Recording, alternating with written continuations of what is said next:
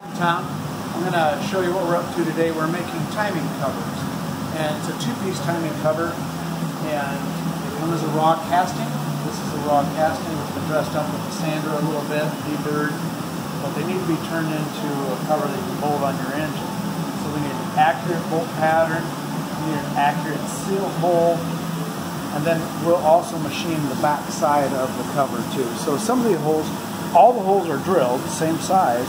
Some of them are counter bored, some of them are counter sunk. You can see the tapered holes, and that has to be an exact seal, bore diameter. So the way we do them is make a jig that holds 3 at a time, and we've cut the outside parameter of or the design of the part into a block of aluminum.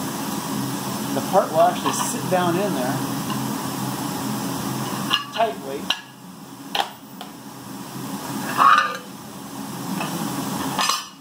And then we get clamped in there. It's a little process.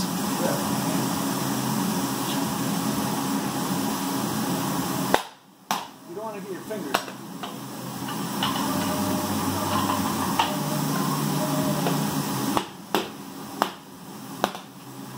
So the next part, make sure they're clamped in nice and tight. So we test it, you can see that clamp's not clamping.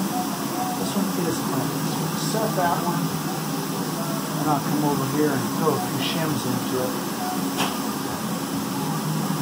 Just see if we can get you clamped in. There we go.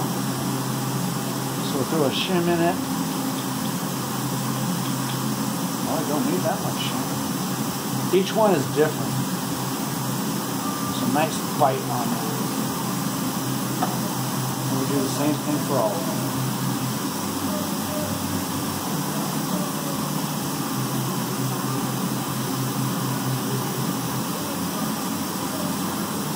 We can't hold them tight. They're going to move while we're machining.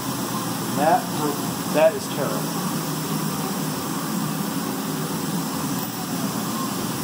Hold it good.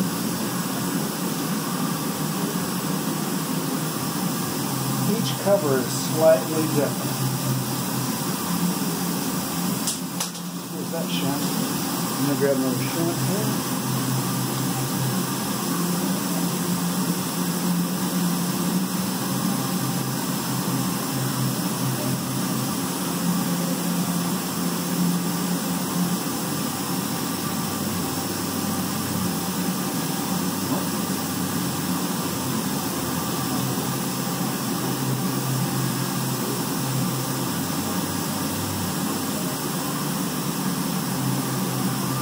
Now that it's folded in there tight, so we're going to have a number of tools. This is a representation of the last set that I've done. It shows you all the movements that it did, all the bolt holes and retractions, the boring, and of all 3 parts. So now I'm going to turn the water level down a little bit, so we're not going to get sprayed by it. It's got to have some coolant. Not so much to be sprayed by it. Alright, so I'm going to start it. So the first thing it's going to do is spot drill all these holes.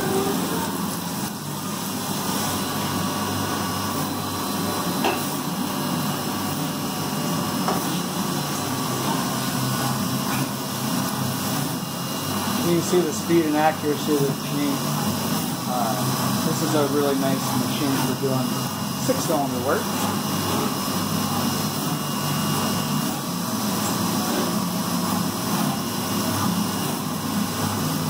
So this is the same process you would use on a piece of metal if you're using a center punch.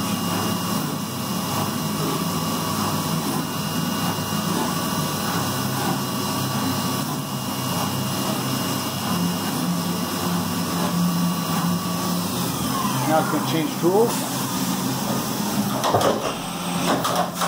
Come back and drill all the same holes.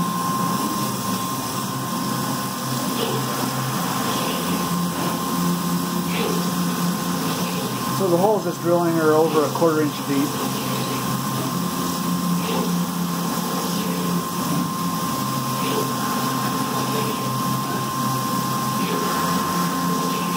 The aluminum we're using is cast. It's a T. It's actually not T356, but it is 356 alloy. It's not heat treated though.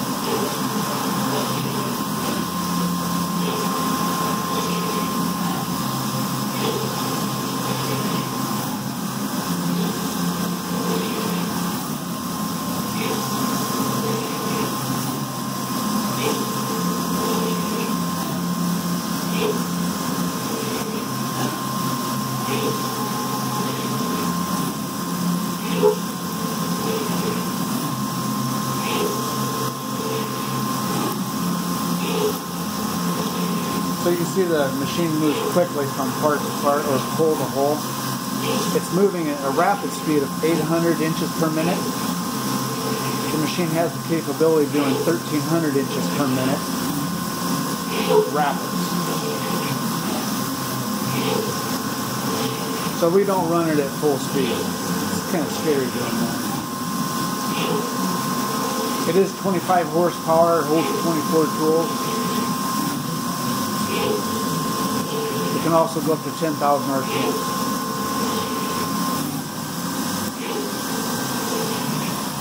Okay, after this it's going to change tools and it's going to come back and bore these holes.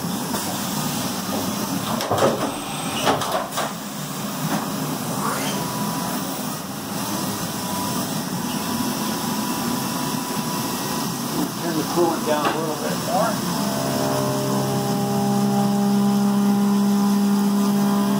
Doesn't take a lot of cooling.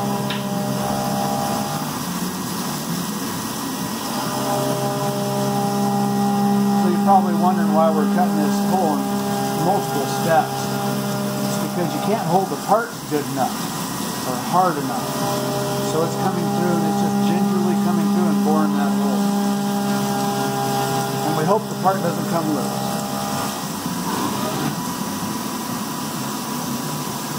So that's a rough cut hole, and then it'll come back into a final cut hole.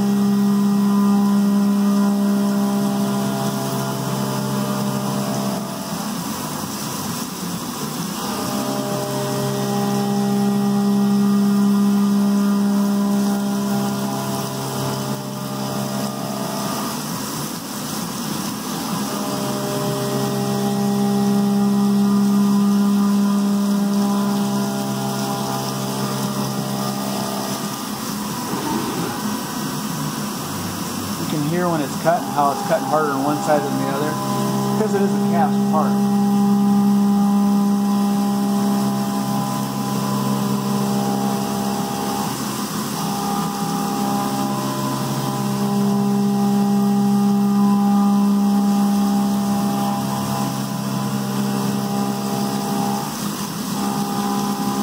So the next step is going to be the finish cut for the bore of the seal.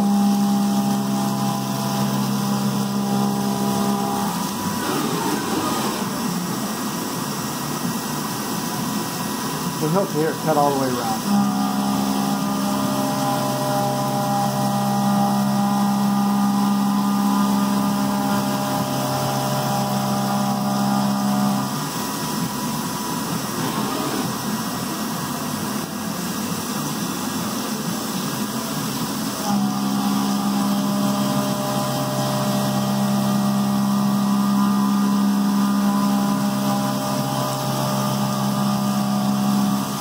Normally we'll have the coolant running wide open. You won't be able to see any of this machine work getting done.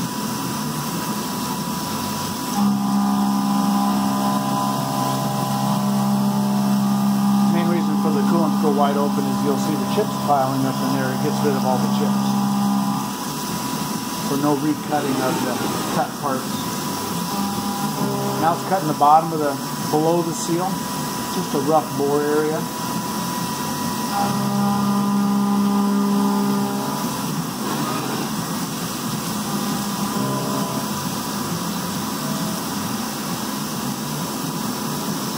That creates the lip that the seal stops on.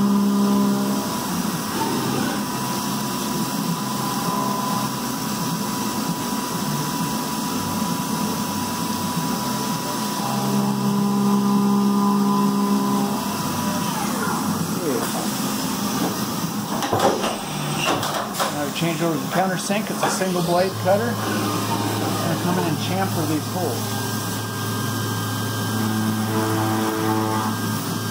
It doesn't waste much time.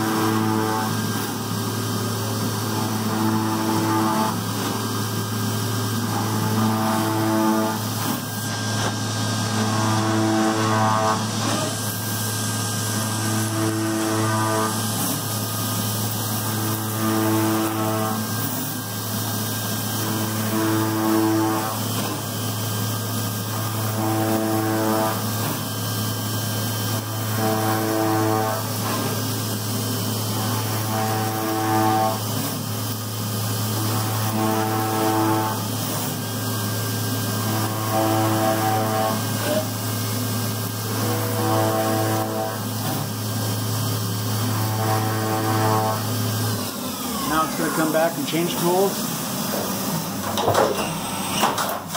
Go to the counter bore. It's an end mill. We use it as a counter bore. It's going to come in and just create a little bolt hole location for that bolt to come down and spot in.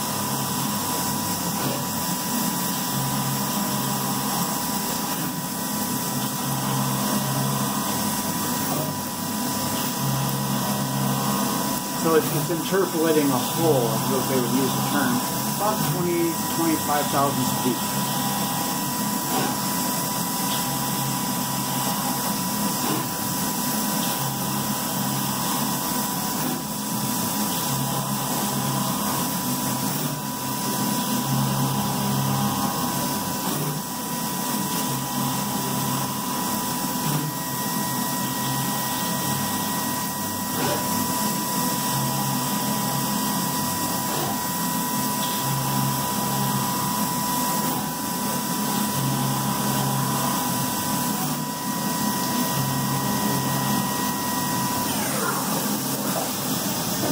Okay, so it's all done. It's all done making these parts. It brings them out so I can bring them out and get them out of the machine. So just to give an example, we make these in batches. So here we have a batch, and there's a quantity of 55 of them. So we do these in batches, and we also make the spacers. So this is the spacer that the timing cover fits on, the plate. Also done in the CNC with the jig, same way. So these two parts will bolt together, line up, and they'll be able to bolt on your engine. We'll send these out. Some of them get polished, some of them don't. So this is the part. So, hope you enjoyed the video. Thank you, everybody. Bye.